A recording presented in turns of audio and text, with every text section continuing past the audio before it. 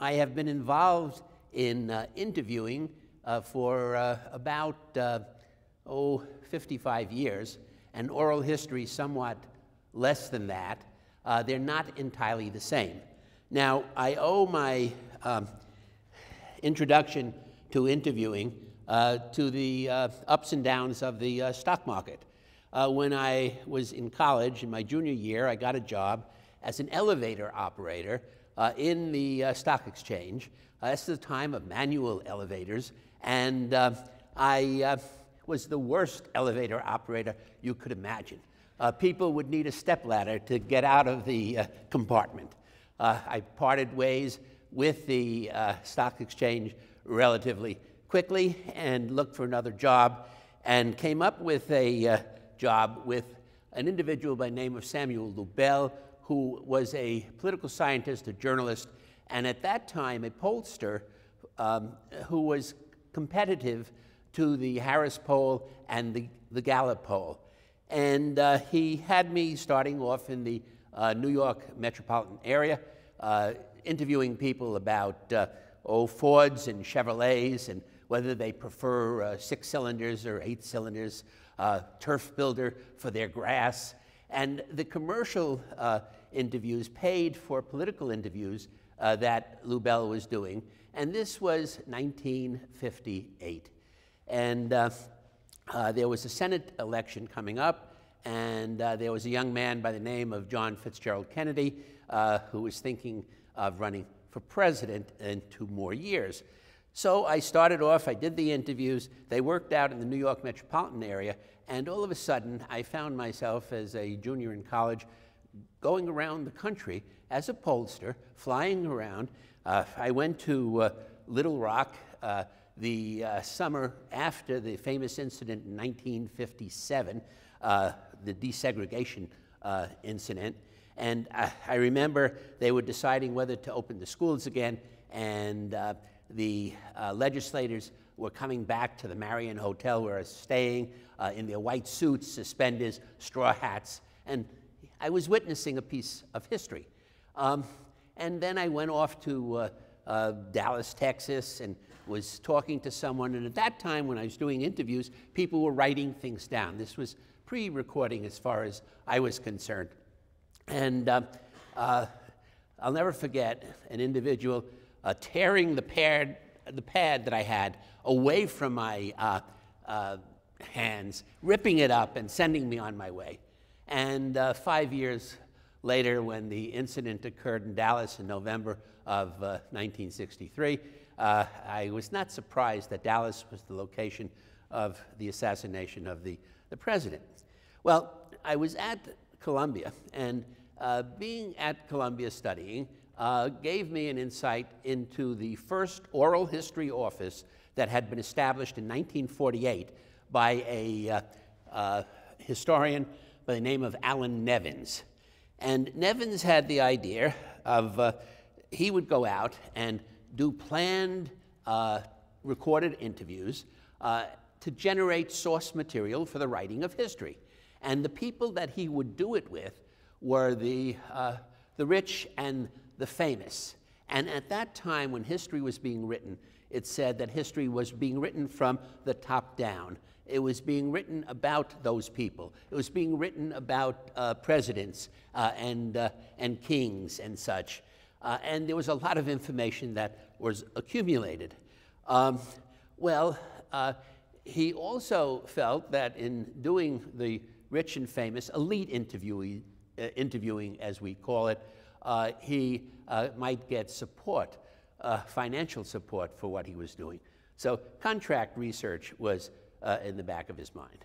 Well, when I went off to do a master's thesis, I learned a very special lesson about interviewing and what would become important for me in oral history.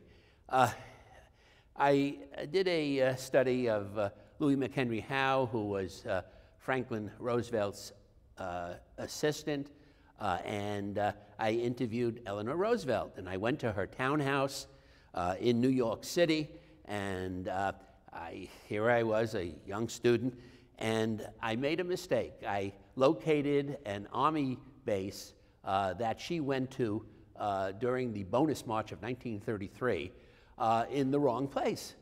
And as soon as I did that, the interview fell apart. It was clear to me that, and I stress this in workshops when I'm talking to people about oral history, you must do background research and know a lot about what you're doing. I used interviewing in writing a dissertation, and when I started teaching, which was way back 100 years ago in 1965, I was approached by an electronics salesman who knew I was interested in this kind of work, and he had a little device. And that device, he told me, was a strange thing. It was called a cassette recorder. And I looked at it and I thought, gee, this might be interesting to use. It was small, it was convenient. And the next year I went off to the Second National Colloquium of Oral History, the professional organization. It had just been started. And here is this young whippersnapper there, and show them the cassette recorder. These mature interviewers look at me and look askance. How could you use that? Because they had been using 300-pound Volensack recorders, reel to reel. And it was really quite a thing if you had to carry this around to do an interview. Well, obviously, the cassette became the lingua franca of oral history. It made oral history easier to do. It made it more popular. And of course, in this day and age, you're not carrying 300 pounds. You can do something, carry something like this in your pocket, and you can record an interview on a digital recorder. And this has had implications because today, oral history is becoming more oral, A-U-R-A-L, than oral, O-R-A-L, because I had emphasized paper. You do an interview, you have it transcribed, goes into an archive in paper. And a lot of the younger oral historians today will argue you don't have to do the transcripts at all of the interviews. When I came to UConn, I was involved in a project called the Peoples of Connecticut Project that dealt with immigrants and ethnic groups. And as was suggested in the introduction, oral history is very good for talking to people who are not famous, not those who have not left records. If you go to a presidential library, you have lots of records. If you want to study the Cuban Missile Crisis, you go to Columbia Point, you go to the Kennedy Library, you get all these papers together, and they're also oral histories. But for the average person, the average everyday life, it's not there. So oral history was very well situated for studying people who are not well known. I would say today, with the emphasis, particularly here at UConn, on human rights, I think many of the practitioners in human rights use interviews, because when you think about it, if you have human rights issues, there are governments that are suppressing individuals. And it's the government who has the official record, who is the one who is collecting all the material. And that's the story, that's the official story. And to get the story of the other individuals, obviously the victims, it's best to go out and talk to them.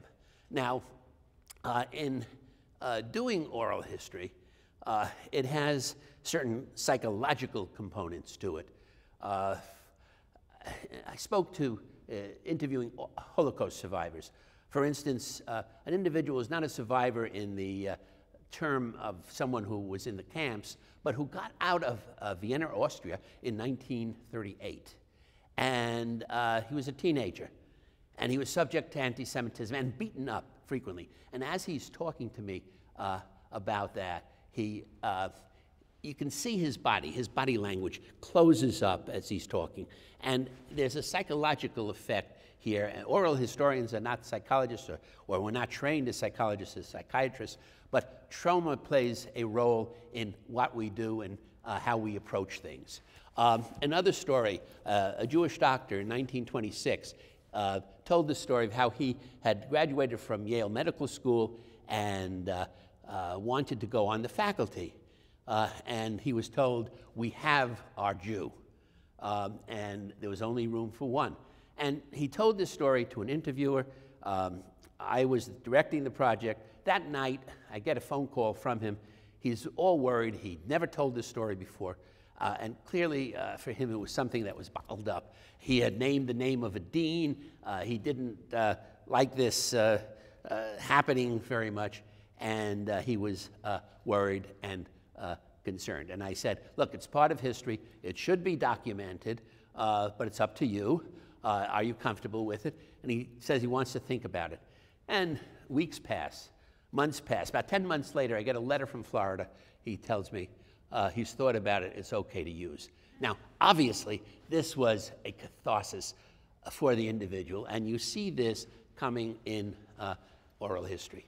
Now, oral history also has implications with respect to memory, because historians for a long time said you should only trust written sources. And, you know, there's something to that. When I was writing the history of UConn, Red Brick and the Land of Steady Habits, I used oral history as one source.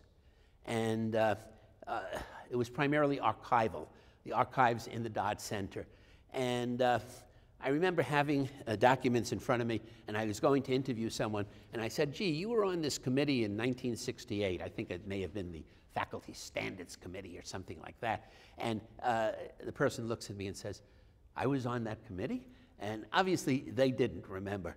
I had the documents. Now, oral historians are very sensitive to mistakes, silences, pauses, and all sorts of things that happen when a person recounts oral history. Because if I'm talking to you about something that happened in 1970, and I'm talking to you in 2013, so much has intervened between that it shapes your memory. And sometimes you are remembering what you remember. So what I would leave you with in conclusion is that we understand this, and that what oral history is really understanding the past from the perspective of the present. And if you keep that in mind, you'll see what we do as oral historians. And I thank you very much.